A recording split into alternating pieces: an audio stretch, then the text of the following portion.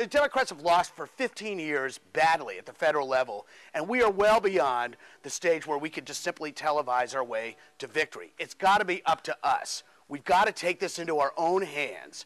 And what we're going to talk about today is how to reach out to voters and how to do what is a very difficult job, the job of voter contact. The phone banking, the walking, the how to have your message in 27 seconds, all of those things, and the fundraising as well, all of those things about reaching out to others and to tell them about our candidates, about our ballot issues. That's what this whole thing today is going to be about. And, you know, whether it's about reaching out and delivering yourself and your message to somebody who doesn't necessarily know who we are and may have been listening to too much of Sean Hannity. But if we do this, we're going to win. And it's not a matter of if, it's simply a matter of when. We're also going to talk about the 3 resources you have to bring that change about. There are 3 resources that any campaign and any organization have, the only 3 you get. They're people, money, and time. And you can build and build and build, and you can recruit, and you can ask, and you can get more people. And you can build and build and build, and you can solicit, and you can ask, and you can get more money. But you will never have an opportunity to get more time. No one gets to fundraise an extra day of the week. So with that, I'm going to ask you guys, how many days do we have left till the election? There's 2 elections this year. All right, so that's an answer that you guys need to have by the end of the day. And the math that we're going to go through, and did I tell you we're going to do some math here? Yeah. The math we're going to go through here is math that you can take to your own campaign, and whether you're working on a congressional district, you do it for the whole congressional district, or you're working just in a precinct within a congressional district, you could break it down and do the same math and take it home to your own campaign. We've just crossed the line between cold, hard science and political science. Okay? We've made an estimation here that the number of people, the percentage of voters from 2002 is going to be the same in 2006. It doesn't always work out that way. If your county has had tremendous influx of new people or exodus of new people, something's happened to the economy, you may want to change your calculation a little bit by a few percentage points one way or another, but this is a very good rule of thumb. This morning we're going to talk about message. I'm sure you all have a good sense of, you know, what message means in the broader context of the world, and certainly a lot of you are familiar with George Lakoff and folks like that who talk about framing and how to, you know, use language to really communicate what you're trying to do. We really can't use our standard language with each other as a basis for communicating with outside people because, frankly, they don't see the world like we do. So our job is to try to put things in a way that people do get it and that we speak a language that other people that we're talking to are actually receptive to. So that's part of the challenge, that we can talk in shorthand to each other about what we'd like to see, about actions we'd like to be involved in, or what we want other people to do. But until we get them involved in the process, until we get them motivated to be a part of that process, we're really not doing our job.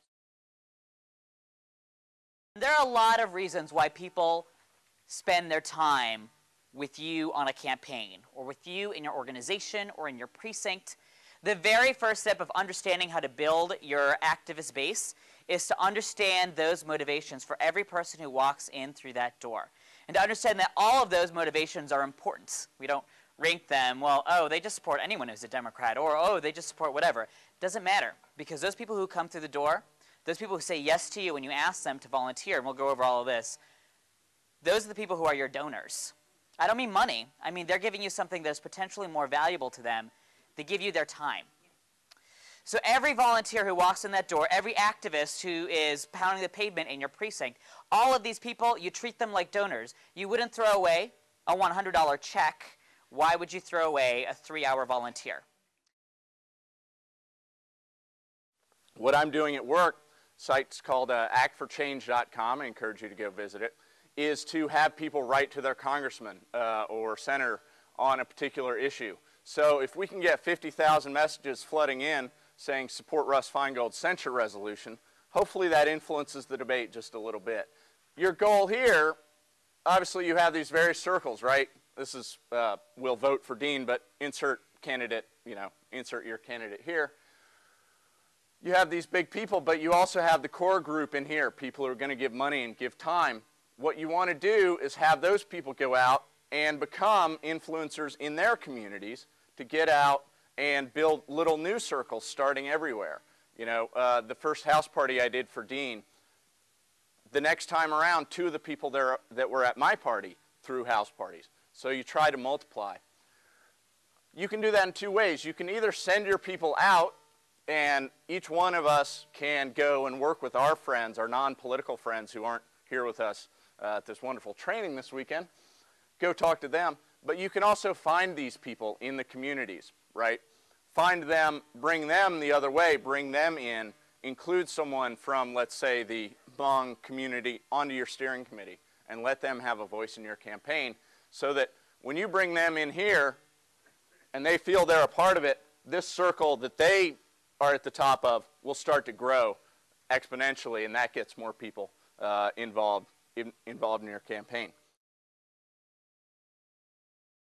A good friend of mine always talks about, you know, on June 6th, on your election day, you got 1 day to cast your vote. With vote by mail, you got 30 days. And it's sort of like, well, you know, when I was courting my wife, do I got 1 shot, or do I want 30 shots of getting kisses from her? So, no, you want those 30 days, because you're going to lose some days. You're not going to get everything you want. So voting by mail has all sorts of opportunities for you. And I also want to emphasize that for the minority community, it also plays a huge role in turning out increased minority votes, because it is the minority community, the low-income community, that's working at 5:30 in the morning to clean the apartments, that's there in the afternoons when you guys leave, and so they are not there on election day.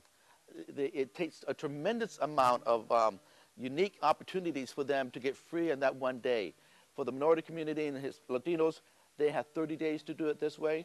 They also do it in the comfort and safety of their home. And they have family members that can translate for them at their home. So it provides a unique opportunity. 80% of Americans probably agrees with everything that we're doing here in this room right now. But they don't know us, because we've been sitting here just throwing it out in the airway, and it's always been about how much money do we got, so how much money can we spend on television and radio. It's beyond that. Right in the beginning, he quoted some organizer, as he was sort of complaining, like, oh, this isn't happening, and that isn't happening, and why don't they do this, and why don't do that, and what are they waiting for? And this organizer quotes what I later found to be a line from a Hopi poem, goes to Jim and says, Jim, we are the ones we've been waiting for. And that's what this training is all about. You're not waiting for the chair of the DNC. You're not waiting for the chair of DFA. You're not waiting for your, whoever else. You're not waiting for pundits on television to get it right. You're not waiting for CNN to get it right or Fox News to go away. You are the ones we've been waiting for, and that's why we're doing this training session. So, and I promise you that is going to be the answer to about half the questions people will ask. If I don't say, we are the ones we've been waiting for, I will get people who come to me and say, hey, why doesn't DFA do this? And why can't the Democratic Party do that? And blah, blah, blah, blah, blah, blah, blah, framing, messaging, this and that. And because you can do it, and you're the ones who should be doing it. Howard Dean cannot organize your precinct, nor should he be. You're the ones you've been waiting for. If you're tired of the Democratic message, then why don't you be the person giving the Democratic message? Especially because after this training, you'll be able to give a message, you'll be able to count your votes, you'll be able to do things better than, I promise you, most people who are working on campaigns and have positions in the Democratic Party. Because all we need to do is figure out how to do it right.